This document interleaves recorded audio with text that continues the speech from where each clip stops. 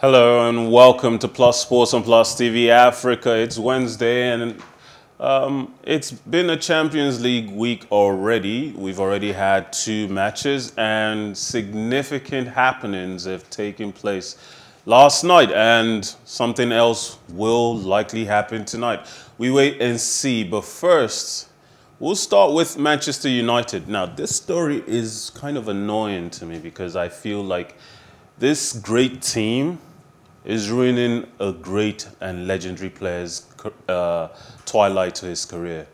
Manchester United's interim manager, Ralf Rangnick, took aim at Atletico Madrid for time-wasting antics after his team was eliminated from the Champions League by the Spanish champions on Tuesday, March 15th. A Renan Lodi header in the 41st minute earned a 1-0 win on the night for Atletico and a 2-1 aggregate victory that puts them into the last 8. United had been on top before conceding against the run of play, and they threw themselves forward after the break but came up against a solid Spanish defense. Atletico coach Diego Simeone was full of praise for his team's commitment. This team will dive into a swimming pool whether there is water in it or not, he said. Simeone also said he did not notice United fans hurling objects at him as he rushed off the pitch following the match.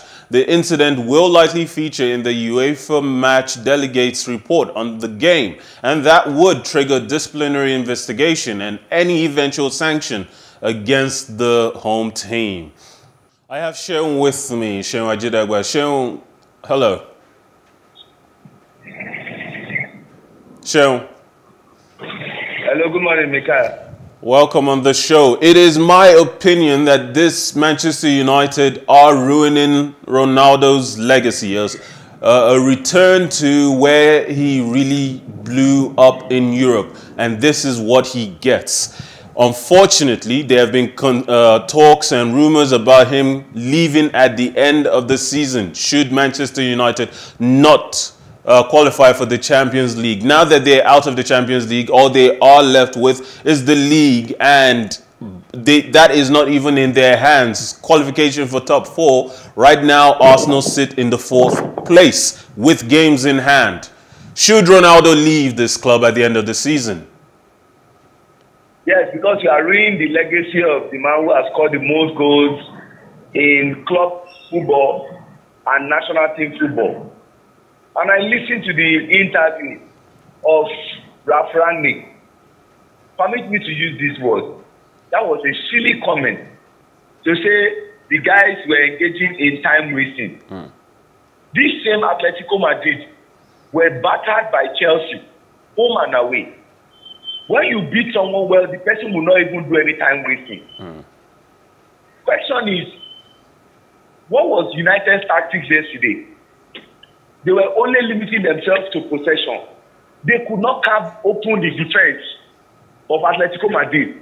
And so you ask yourself, why do we have such a comment coming at that time?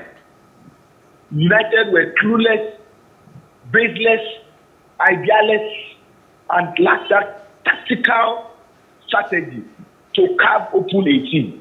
And for me, United deserve what they got.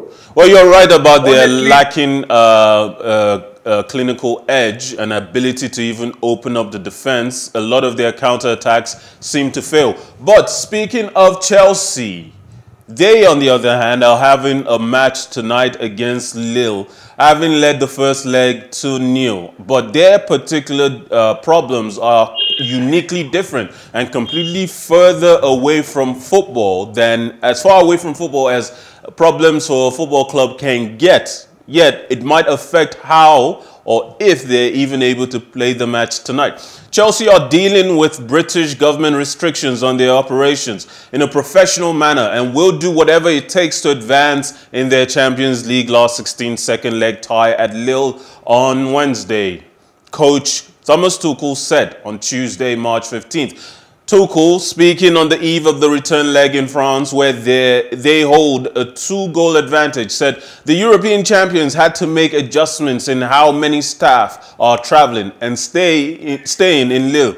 and that such discussions had never taken place before, with an operations team taking care of all their needs. Tuchel added that he did not have a choice in being the voice of the club in tumultuous two-week period, and said he would continue to face questions about any new owner. On a statement on their official site, Chelsea briefly asked for Saturday's FA Cup quarter-final game at Middlesbrough to be played behind closed doors for sporting integrity because they are unable to sell tickets to their team's away fans due to restrictions imposed by a British government license. The London club said they were in extensive discussions with the Office of Financial Sanctions Implementation but could not make amendments to the license in time to sell tickets to Chelsea fans for Saturday's game at the Riverside Stadium.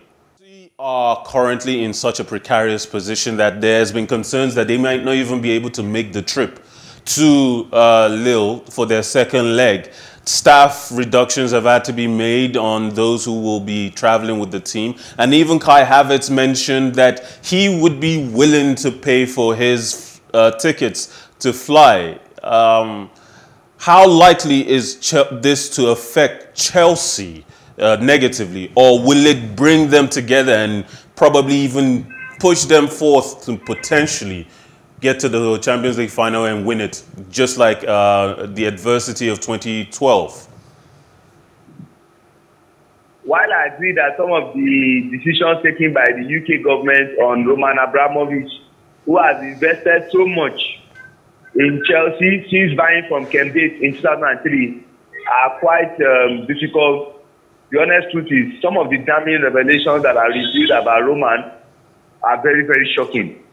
And for the request of Thomas Tuchel to have their game against Middlesbrough in the FA Cup played behind closed doors, please allow me to use this word. I think something is wrong with the medulla oblongata of Thomas Tuchel. Somebody is playing at home. You want the fans of the home team to be denied of seeing their team play. Don't forget that this is not a fight against Chelsea. It's a fight against Thomas Tuchel. But unfortunately, it's affecting the club. Where you are not allowing them to sell souvenirs, you are not allowing them to sell tickets, you are freezing their accounts, you are doing all sort of things. They were meeting the idea of not playing. If you don't play, it means Lille are progressed to the quarter-final. But I think in spite of the problems that are plaguing Chelsea, they still have enough quality to progress to the quarter-final. All right, thank you, Seun. Where they will take it up from there is dependent. All right, thank you, Seun. I appreciate your candor. Certainly the wise words.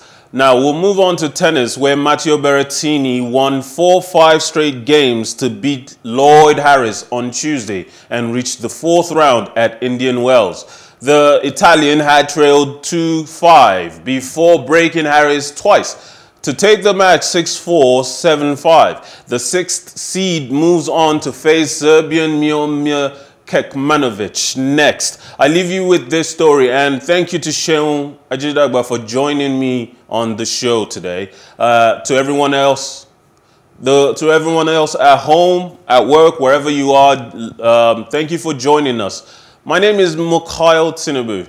It's always a pleasure having you, and remember, life is never boring with some sports. Have a wonderful day.